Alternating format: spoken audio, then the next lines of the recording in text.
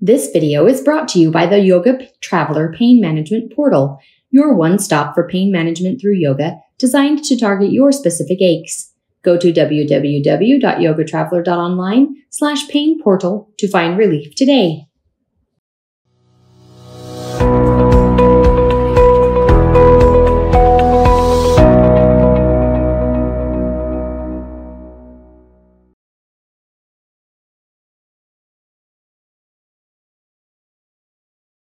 Hello, let's strengthen our psoas and quadriceps with Navasana pose. Why might we want to strengthen our psoas? Because these are stabilizing muscles that help us to balance on our feet. When we take a step forward, we are stimulating that psoas and increasing if we build up on the strength, we increase our gait as we come forward. So these muscles are important for stabilization.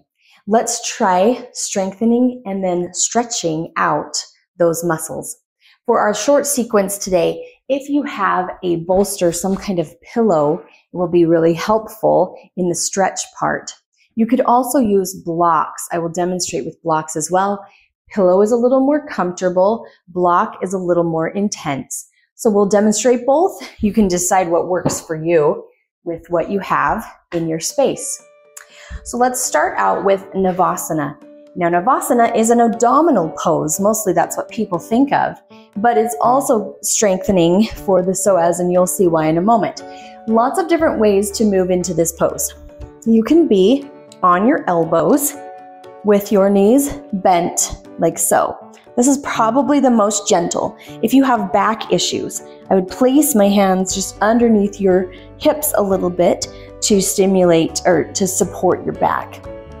You could do it a little bit deeper, a little bit more intense by lifting and holding here, or you could keep your knees straight. This would be the most intense version. Now with all three of those, I can feel the abdominals and the psoas stimulating, getting worked a little bit. So choose your way. Know that we're going to be coming from a bent position to a straight position. So that might change your motion. I will do it with you all three ways. Let's try it here first on our knees. Inhale here, exhale, straighten. Inhale here, exhale, straighten. Now if that feels good to you, stick with it. Let's move up to here. Inhale, straighten, exhale, pull it in. Inhale, straighten, exhale, pull it in. If that feels great to you, stick with it. Last option, lift it up, straighten it up. Inhale, lower, exhale, lift. Inhale, lower, exhale, lift. Stick with it. 5 more in either option. Inhale, exhale, inhale, exhale. 3 more, inhale, exhale. 2 more, inhale, exhale. Last one, inhale, exhale. Good job. Lower it down, stretch it out. Hopefully you felt that. All 3 versions should have been. This area might feel like it's burning just a little bit. Don't worry, we're gonna stretch it. First though, let's do some twisting. So take your feet, bend your knees, place the feet on the floor. Again, options are great, right? Let's take our hands behind our head, and we're just going to do first, lifting the knee and placing it back down. So lift your right knee and your left elbow, twist them together, and then place it back down. Other side, twist and place. Let's do it with breath. Inhale here, exhale, twist. Inhale, exhale, inhale, exhale, inhale, exhale. Nicely done. Maybe that seems too easy to you. Let's change it up a little bit by straightening out the legs. So we're gonna take first the right knee into the chest and extend the left. Inhale here, exhale. Switch, inhale, this has to go faster, right? Exhale, because we're hovering. Inhale, exhale. Inhale, exhale, inhale, exhale. Keep with your method. Let's do 5 more. Inhale, exhale, inhale, exhale, inhale, exhale. 2 more. Inhale, exhale. Last set. Inhale, exhale. Nicely done. Put it down, stretch it out. Good work. We've done the stimulation that we're going to do for today. So now we need to do the stretching. Hopefully you can feel that in your abdominals, the obliques, the psoas, maybe a little bit of quad. The abdominals are also balancing muscles as well. We can't balance if we have a weak core, or our balance can be compromised if we have a weak core. So this was a good quick workout for those stabilizing parts of our body. Okay, so a couple of options again.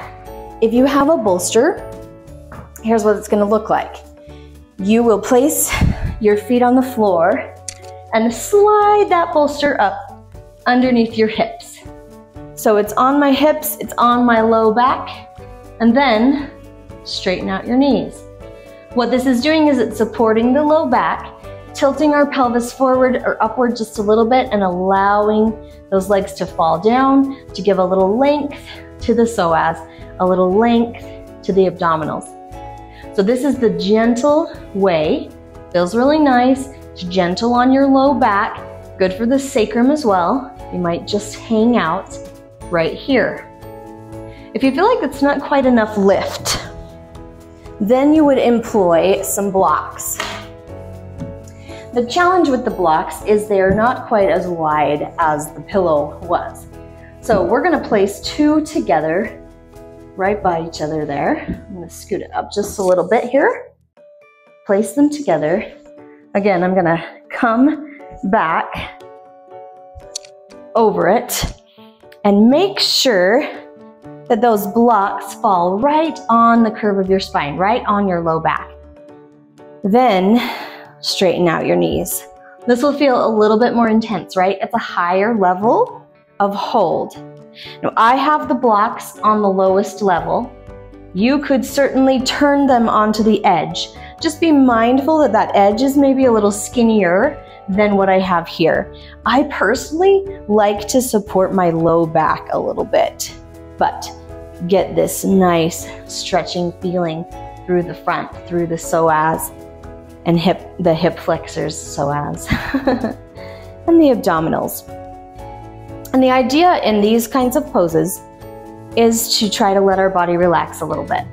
So yes, it might feel awkward somewhat, but the blocks, the bolster, they are holding you up. They are doing the work. And all you have to do is try to let go. Try to let go of the energy that you just built up with our short abdominal psoas sequence.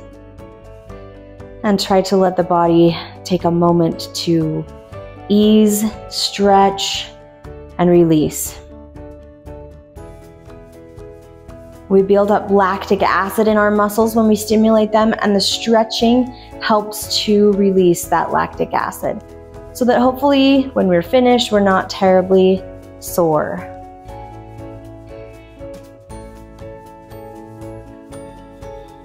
So allow your body to take a few deep breaths here.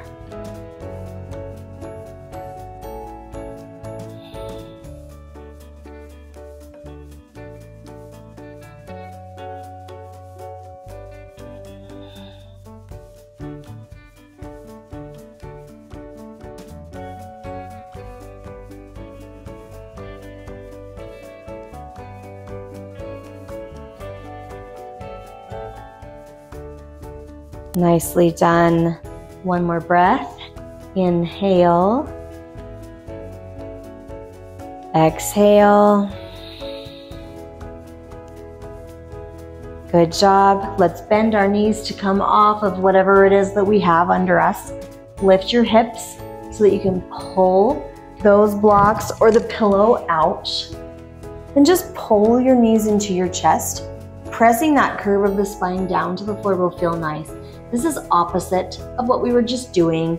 So we do want to pay attention to the back muscles as well.